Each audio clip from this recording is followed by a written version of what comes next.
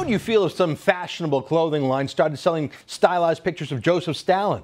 Doesn't get your blood going? How about Adolf Hitler? Well, that hasn't happened that I know about, but Urban Outfitters has a face of another murderer on it. Che Guevara with the word revolution. Well, joining me now from Los Angeles is Thor Halvorssen, who has a word about this. He's the president of the Human Rights Foundation. Hey, Thor, welcome to the show. Thank you for having me, Ezra. Now, you are the president of the Human Rights Foundation. Tell me a little bit about your foundation and why you're taking issue with this Che Guevara chic. Well, the Human Rights Foundation was created because of somewhat of a frustration with the human rights establishment.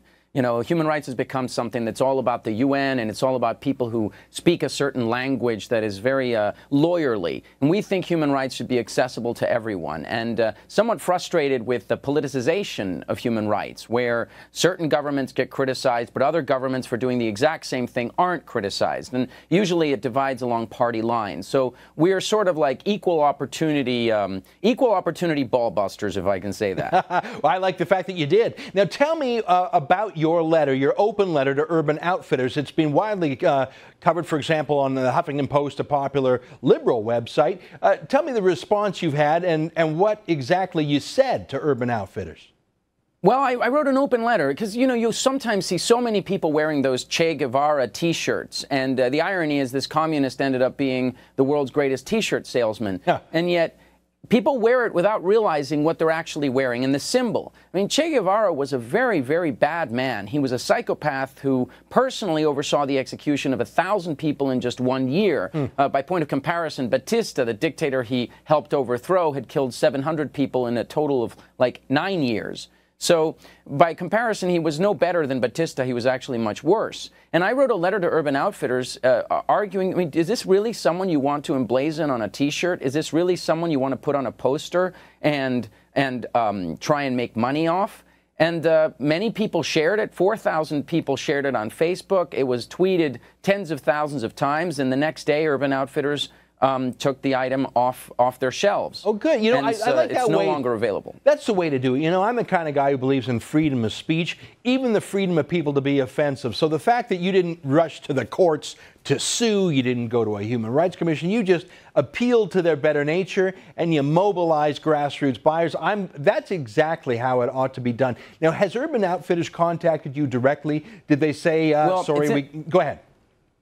Ezra, well, what you just said is exactly right. Well, I didn't say you should be banned from doing this. I didn't say you should be sued for offending people. I didn't say any of that. And my colleagues and I are very, very clear that they should have the freedom to put anyone they want on their T-shirts. But in a decent and free society, people say to each other, you know, I don't like what you just did. That offended me. And that person might say, I'm really sorry, let's talk about it. Or they might say, I don't care. Yeah. But both are perfectly acceptable options in a free society. Yeah. And that's precisely what happened here. Now, we were in touch with, I tried to get in touch with the CEO to thank him for removing it. They also had for sale a couple of other Che Guevara items that are also no longer available. So I'm pleased. I've had no contact with them, but what I'm hoping is that the letter, which is filled with facts, it's filled with chock full of information about Che Guevara and about Cuba, is used by others in similar campaigns. Because most of the time, people just get angry when they see something like this, and they call the company and they use swear language,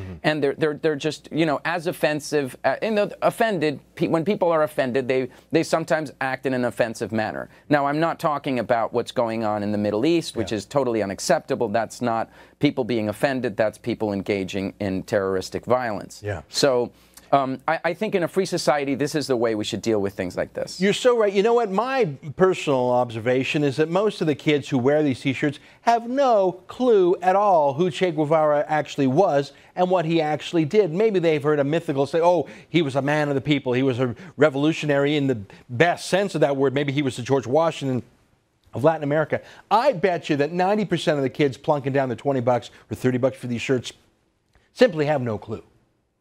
What do you think? That's part of it. The other part is, of course, you know, Los Angeles, where I am right now, is devoted to romanticizing people like Che Guevara and turning him into some kind of heroic person, and the Motorcycle Diaries. But if you actually look at those diaries, you read what he writes, the man is quite clearly, clinically, very, very, to call him a psychopath, I think, would be an accurate statement. He talks about blood. He talks about how he gets aroused by killing people. He talks about how all he wants to do is hate. Jeez. So it's education's the name of the game here. Yeah. Well, listen, we've got a quote here from, let me just quote to you, a Che Guevara quote. "To establish socialism, rivers of blood must flow. The victory of socialism is well worth millions of atomic victims." Like that's just sort of weird. That sounds a little bit crazy, like you say, megalomaniac. Yeah. I don't know. I'm really glad you're doing what you're doing. I'm glad you're doing it with the power of moral suasion. You're not rioting. You're not going to court. You're appealing to the better instincts of your fellow Americans. I salute you, and I hope you'll come on the show because we need a nonpartisan human rights voice like yours. I'm glad to meet you.